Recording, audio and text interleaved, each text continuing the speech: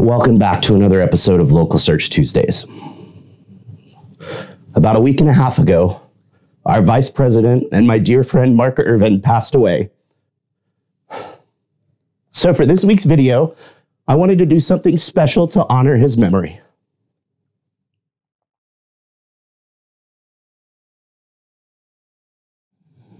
I didn't post an episode last week because I couldn't even think of what to do or say. We're all in utter shock. Mark was only 35 years old, and he just celebrated his birthday recently. I've known him for years, since we met on the speaking circuit, but about 4 years ago, he was let go from WordStream. Somehow we were able to convince one of the brightest minds in PPC to come work at SearchLab. We had no idea how much impact he would have, and I'll be forever grateful that we got to work so closely together for the last 4 years. I've never met anyone in my life who was so ridiculously smart, yet able to make everyone feel comfortable and on the same level. And geez, was he hilarious. He was the wittiest person I've ever known. But most importantly, he truly cared about everyone.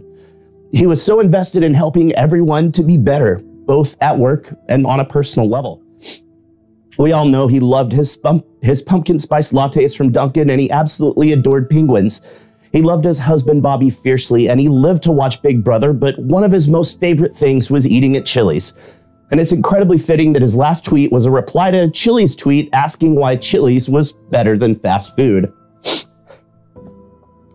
If you haven't yet, you need to read the tribute that Nava Hopkins wrote on Search Engine Land.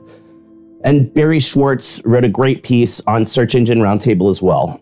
Mark was a huge advocate for doing less work, less BS, so you could spend more time enjoying life. Diane Reed from our sales team shared an awesome poem by Linda Ellis that I'm going to try to share with you because it's almost like she wrote it just for Mark. I read of a man who stood to speak at the funeral of a friend. He referred to the dates on the tombstone from the beginning to the end. He noted, first came the date of the birth and spoke the following date with tears. But he said what matters most of all was the dash between the years. For that dash represents all the time that they spent life on earth, and now only those who love them know what that little line is worth. For it matters not how much we own, the cars, the house, the cash. What matters is how we live and love and how we spend our dash. So think about this long and hard. Are there things you'd like to change? For you never know how much time is left that can still be rearranged. If we could just slow down enough to consider what's true and real and always try to understand the way other people feel.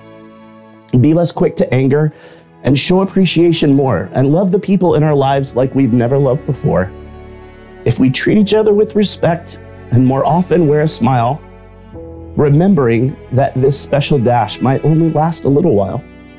So when your eulogy is being read with your life's actions to rehash, would you be proud of the things they say about how you spend your dash? Like Diane said when she shared the poem, there's no doubt that Mark's dash was well spent. We definitely wish that the number that followed it was far later than it was, but we're all incredibly grateful that we got to be a part of that incredible dash. Mark, we're gonna miss you, buddy.